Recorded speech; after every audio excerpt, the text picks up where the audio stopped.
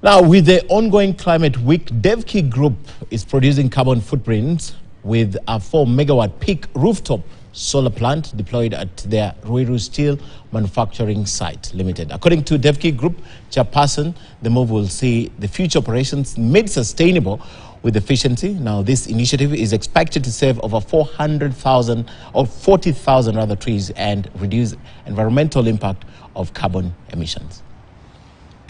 Our plan is to put 30 megawatt solar power in all our factories. Although our requirement is more than 200 or 300 megawatts in total, but we want to try and see as much as we can from solar.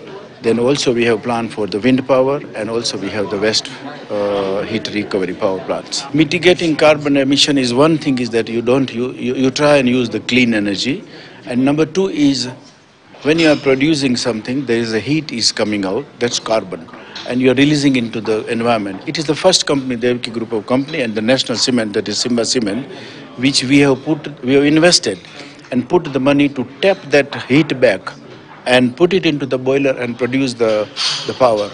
In our Samburu power plant, which was a Samburu steel factory, this conference will really open our eyes, and it will save a lot of our trees, and we will be able to plant more and more, because we will get the encouragement from the government, from the environment, from the all the sectors, because now government is going to promote this sector so much that Kenya will be the #1 country in the next coming 5 years' time.